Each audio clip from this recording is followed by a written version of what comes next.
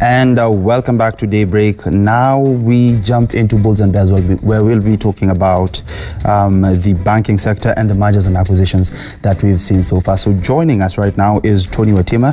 He is an economist, and Rosaline Wanjiru, who's also an economist. George Bodo is a financial analyst slash economist slash jack of all trade. And Steve Ogola, who's a lawyer and an advocate. Now, Zinzi, yes, you had a question for Steve. Ladies and gentlemen, thank you so much for being here this morning. Steve, I have you here. I know it's Bulls and Bears, but we cannot have this conversation without me getting your thoughts on what's happening on the local dailies, the Daily Nation and the Standard newspaper. How Siaya Senator James Orengo says that, you know, ODM will sponsor an impeachment on Dr. William Ruto. Okay. I think what the country needs to understand, yes, the impeachment process of the deputy president must first begin from the constitution before it gets political. Now, if you look at Article 150 of the constitution, the grounds for impeachment are set out clearly. Number one, gross violation of the constitution. Number two, indictment or commission of an offense under the constitution or international law. Number three, gross misconduct. Now, the question is, can you say with certainty and evidence that the constitutional grounds for impeachment of the deputy president has crystallized? Has it? It has not. It has not. What we see are political formations, political bickering, but you can't really say, because number one, the deputy president has not been indicted by any court of any criminal offense. He has not been accused substantially of gross misconduct. There may be misconduct, but is it really gross? And is there evidence of gross violation of the constitution? I think as it is now, and looking at it objectively and dispassionately within the meaning of Article 150 of the constitution, the grounds for removal has not yet crystallized.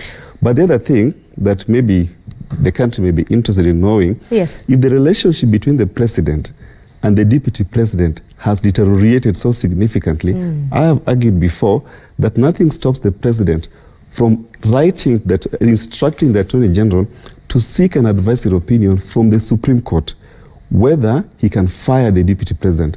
Because the relationship between the president and the deputy president is both symbiotic and parasitic. Symbiotic in the sense that if you look at Article 146 of the Constitution, the Constitution gives the president an opportunity to control who takes office within his term in case of sudden death or incapacitation. So no one else can take office within the term of 5 years except the person the president determines. And he makes that determination when he's being elected by nominating a running mate. But it's also parasitic in the sense that within the meaning of Article 148 of the Constitution itself excludes the deputy president from the rigors of political nomination process. He's not required to be nominated by a political party.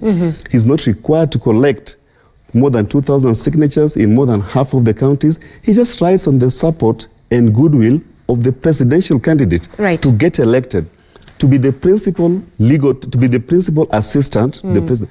If you stop assisting the president is at liberty to seek an advisory opinion whether he can fire the deputy. And I can tell you, there is no crisis that the Constitution does not anticipate.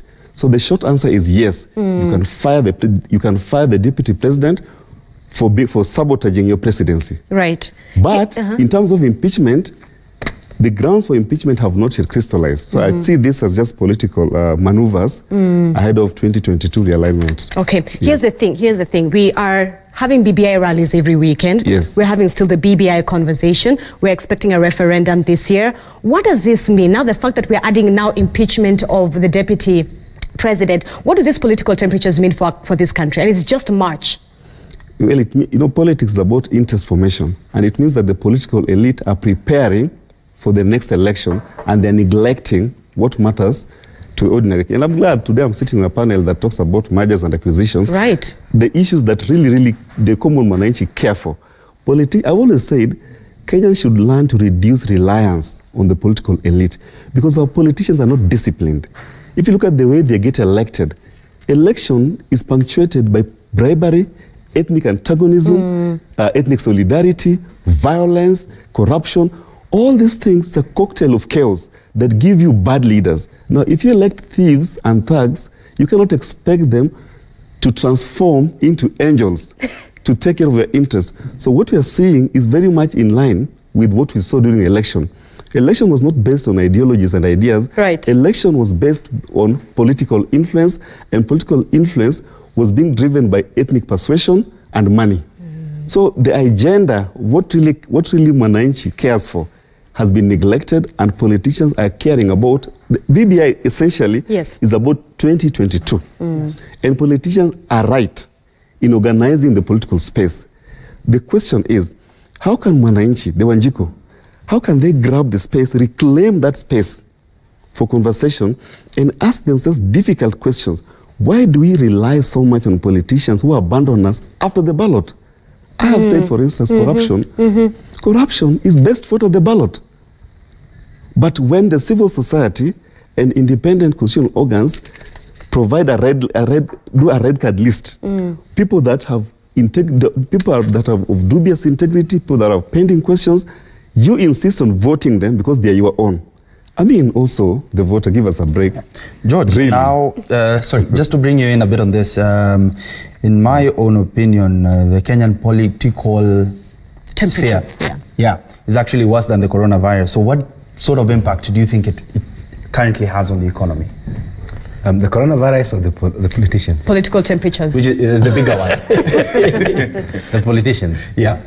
Yeah, I think largely we, and just to add a comment on what the lawyer said, Steve said, it's we are also, as ordinary citizens, we are co-authors to our misery because these people come from us. But that said, is that from where we sit, from where I sit specifically, is that the country is headed straight into an iceberg, and we need a captain to steer the ship away from the iceberg.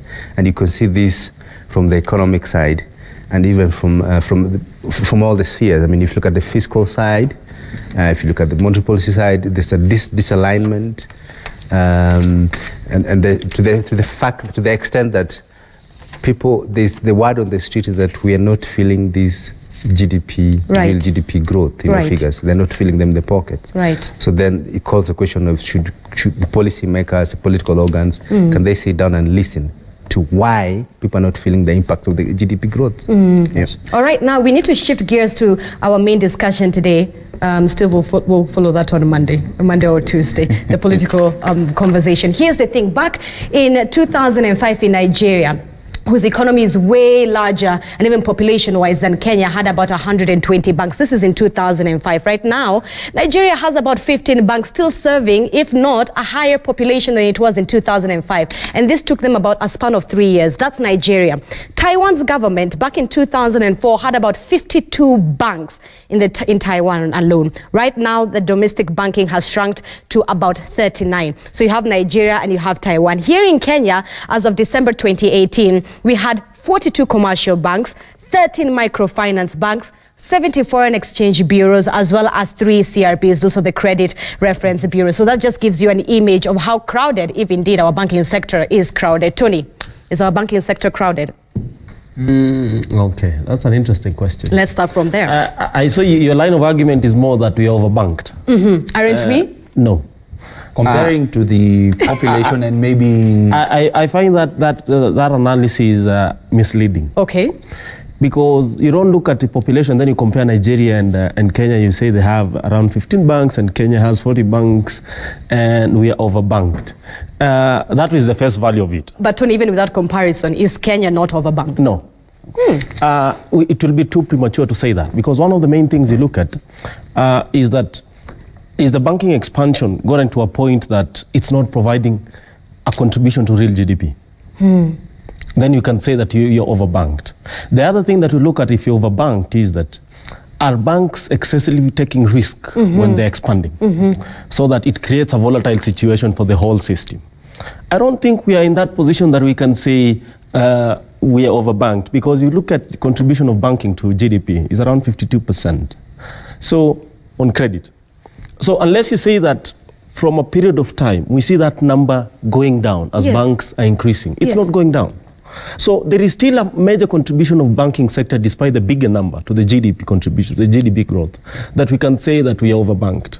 But looking at the saying that population against that will be a face value analysis, which will be wrong. And we see that we are seeing that central bank are trying to avoid licensing new banks and all that because of such analysis. But the reality is that we need a free market where people exit and enter. So that's the biggest problem that I have when you say we overbanked and then we find that a regulator tries and say that we are not allowing any banks to come in. When we talk about a free market, we need people to exit and enter the market. Even in US, banks come and go, banks fail like every day. So the banks will come, the banks will go. So if you're talking about overbanking, I think the market itself will regulate itself that if you're not able to survive, you either be merged, or you ever be acquired, or you ever fall out, and all that. And could this be a push by the central bank? We've seen the CBK governor has been very vocal about banks merging. Now, of late, we've seen around, now maybe if you could just go here to my graphics, we've seen around 4 mergers and acquisitions in the last 8 or so months.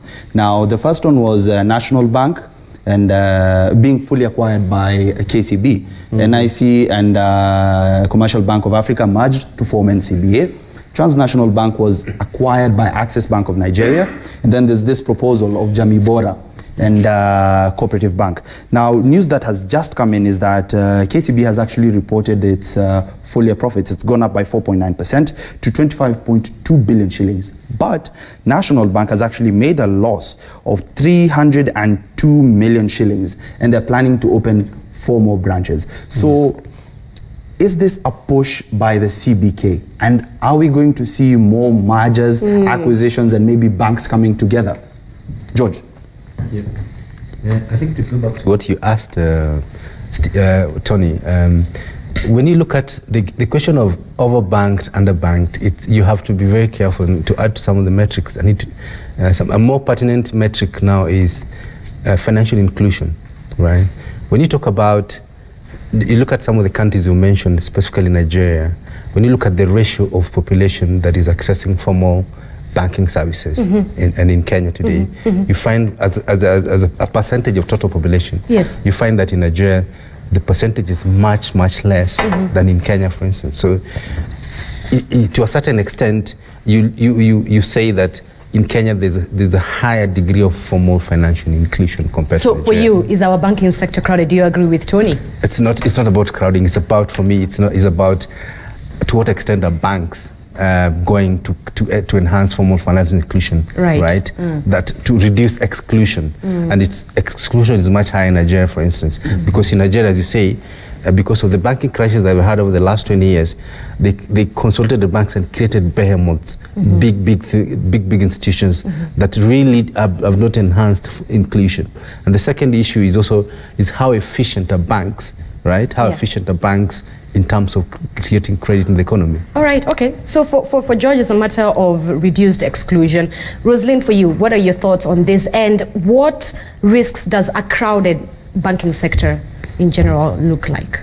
And the risks that come with that, just generally, paint for us that image. All right, so consider it like a really big family. If that's the best picture that I can paint. And you're looking at how many people are bringing income to support this family. So traditionally, you looked at parents really supporting the family of children and maybe a few relatives here and there. But with time, you're looking at as the children grow up and they have responsibilities, they have more families, and they also have to generate income for the family to support it at the end of the day, because you're looking at people who might not be in a position or have the qualifications to work, right? So just as my colleagues have mentioned right now, it's that how many people are you serving within this economy? How much money are you handling? How much money are you distributing? What lines of credit are you creating? And when you look at credit, this is really one key indicator that can tell you this is the number of banks that you need. You see, with Kenya, you've gotten diverse levels of banking. You have different tiers of banks. You have the tier 1, 2, and 3. You have microfinance institutions. For a bank like Jamibora, ask where did they start? It started literally with, the story I remember reading correctly was that you incentivize people to save about 10 shillings and you told them that you could lend them up to twice as much as they've. So you're looking at the micro sector being included. And with financial inclusion, it's that you're getting more people, first of all, who've never had even a formal education, getting into the financial sector and using traditional, so to speak, instruments of finance. So here's the thing, Rosalind. The fact that Jamibora say that they were suffering in terms of insufficient capital. Yes. Faisal told us their market value is about what, 0.2? Yeah. The market 0.29? Yeah, 0.21. 0.21. Yes. So what does a crowded market mean for the profitability of banks? All right, so for a crowded market, it's that you're looking at all these banks are competing for an existing set of income earners and the population. So again, you're looking at the population. How much of the population is actually able to participate in the economy? How much of the earning, so to speak, population has enough disposable income to trade in the first place? So if you have too many banks in the first place, it's that each one of these banks is competing for the clients. So if KCB, for instance, has a wider market share, it means that the next bank will have a higher customer acquisition cost in the first place to convince these people to get into the same financial or similar financial product and similar financial services in the first place. So if we have the existing banks already serving the market in the first place, that's all right. But if you have more banks coming in and competing for the same customers, incurring higher costs and incurring also higher budgets to maintain the same customers in the long term, then that's definitely an overcrowded bank. Because if I as a customer have to keep at least 3 bank accounts, what's the incentive to get the 4th? Here's the thing, Steve, look at this right here. Steve is our lawyer on set today. You look at Transnational Bank and acquired Access Bank. Transnational Bank is from Nigeria. No, sorry, Access Bank is from Nigeria. Access Bank, rather.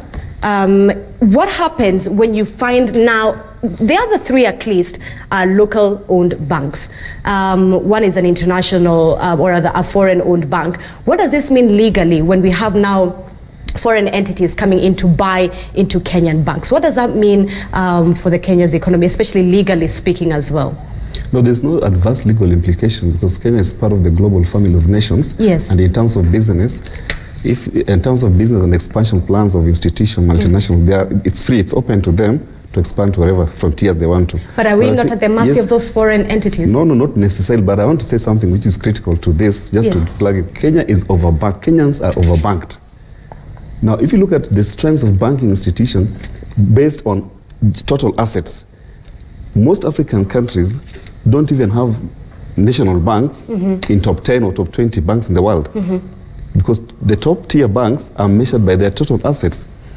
There's a problem with our law. Right. If you look at Section 7 of the Banking Act, it says a very minimum threshold for registering owning a bank.